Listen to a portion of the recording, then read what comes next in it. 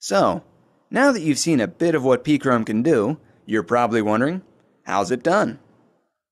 First, make sure your compressed air supply is clean, filtered, and dry. Use only pure distilled water, and work in a well-vented spray booth. You'll find everything else you need to use PChrome at www.pchrome.com. Now we're ready to start. Achieving a shimmering PChrome finish involves a 3-step process.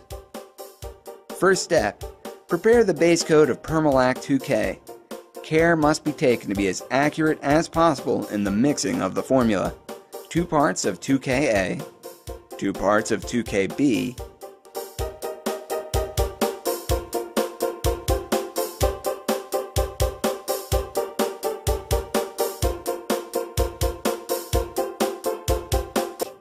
Remember, the pot life is limited, so mix only what you're going to use within an hour. Once mixed, we're ready to spray the base coat. Film thickness is critical, so make sure the spray from the gun is even, steady, and consistent. When satisfied you have the proper coverage, be sure to immediately clean the spray gun with Peacock number 281 thinner. If the 2K is allowed to dry, it could permanently ruin the spray gun. Allow the base coat to cure. This will take from 2 to 12 hours depending on conditions. Once the base is cured, you're ready for the next step. First, spritz liberally with number 77 degreaser solution, and then rinse with deionized water. Now you're ready for the sensitizer. To mix the sensitizer, simply add 1 ounce of PChrome D to 1/2 gallon of deionized water.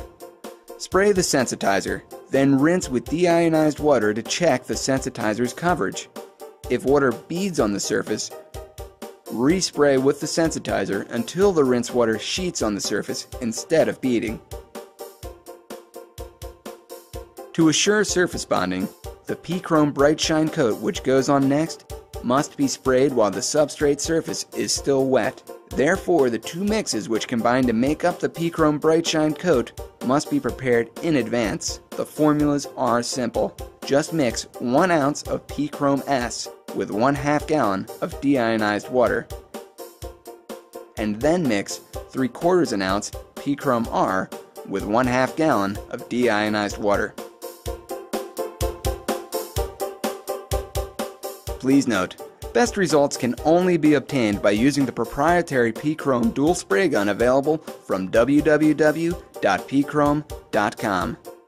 The gun enables individual adjustments of the 2 sides, so the perfect mix of coatings can take place at the surface at about 6 inches from the gun. This results in an excellent finish regardless of the substrate. Spray the PChrome Bright Shine layer from bottom to top, moving in horizontal planes. Continue to overlay coated surfaces with repeat sprayings until the level of color and reflective shine is satisfactory. Rinse the completed Bright Shine coat with deionized water, and clean the 2-barrel spray gun with deionized water. Make sure all surfaces are completely dry before proceeding. All that remains now is adding a top coat of Permalac 2K to protect the PChrome Bright Shine layer. Mix the Permalac 2K as in step 1. Many users have found that adding a small amount of the purple tint to the final mix gives the finish appearance a more chrome-like look.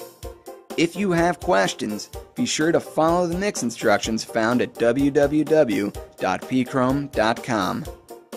Now, this is a point of departure for those who can't be satisfied with the straightforward, high-gleam, mirror-like finish of plain PChrome. This is where you get to let your imagination run riot. Create a color explosion in any shade you like. We offer the dyes, you provide the inspiration. See the light.